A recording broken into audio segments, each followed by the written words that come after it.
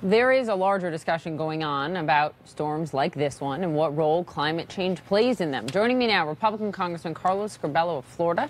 His district includes southwestern Miami, the Florida Keys, the Everglades, all at severe risk of rising sea level. Congressman, thank you for being here with us. And I want your reaction first to this from the president just yesterday. Listen. There is something there, man-made or not. I mean, there's something there. And it's going to go, and it's going to go back and forth, but there is something there. But again, 50 years ago it was brutal. 1890s were brutal. You have different times.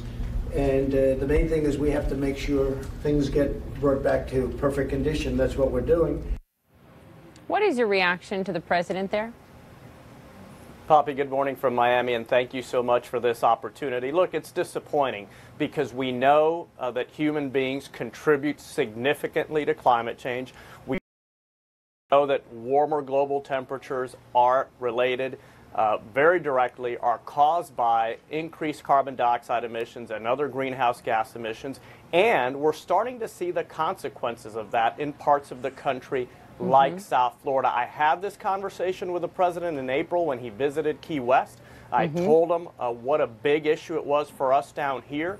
I told him that this required a response from the Congress and from the government, and the president listened respectfully, but he lacked that sense of urgency. I think that complete understanding of what exactly we're facing and what we need in Congress is Republicans and Democrats who will work on this issue in a sincere and in a focused way to deliver the kind of solutions that are necessary. So you say the president lacks a clear understanding of the science here. Marco Rubio, your fellow Republican senator from Florida, said just 2 days ago on this network with Jake Tapper, he talked about the importance of mitigating the impact that we're seeing here, says we don't know what % of climate change is driven by humans. But then he said something that really struck us. He said, I'm also not going to destroy our economy. That's a quote from him.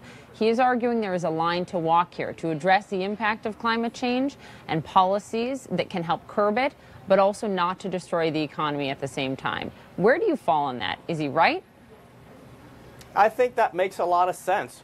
We're not proposing, or I hope most people in this country aren't proposing, for example, confiscating people's vehicles, gasoline-powered vehicles, which most of us drive.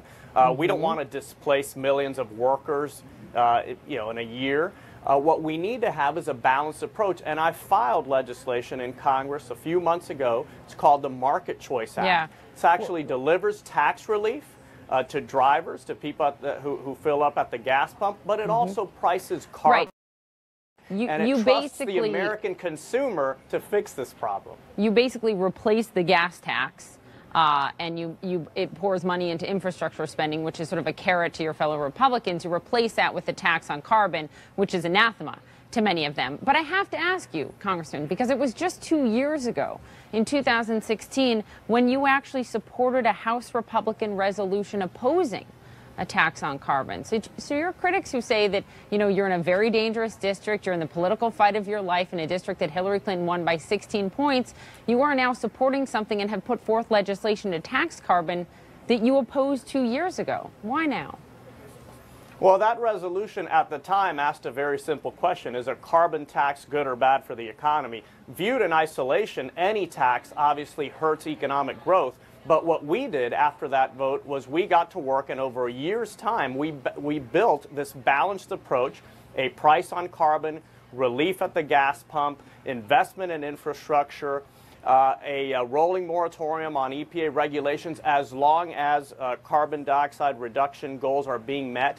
Our modeling shows that we beat the reduction goals in the Paris Agreement, in the Obama administration's Clean Power Plan. So we were able to show what carbon pricing in context can do and how it can actually lead to more economic growth. So that's the big difference. And that's what we need in Washington, D.C., Poppy, members of Congress who are willing to build these solutions out rather than just take positions, yes or no. You have partnered with Democrat Ted Deutsch of Florida on some of these issues, so a bipartisan outreach there. But on September 12th, when he toured the Everglades in your state, your district, Republican nominee for governor Ron DeSantis in Florida said, quote, maybe sea rise is being caused by human activity.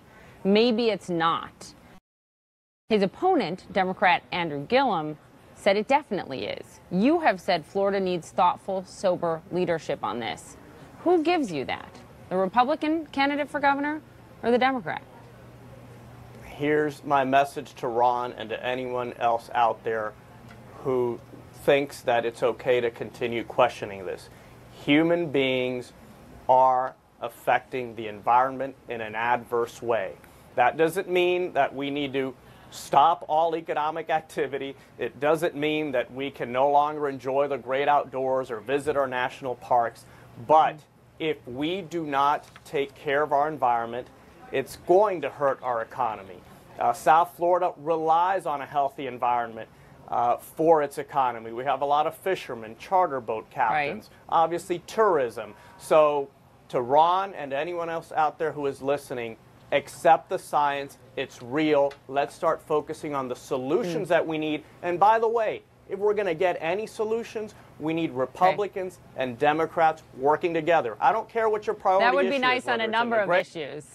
That would be nice on a number of issues. The national debt, they're only going to get solved if we work together. That's my commitment to my community and to the country.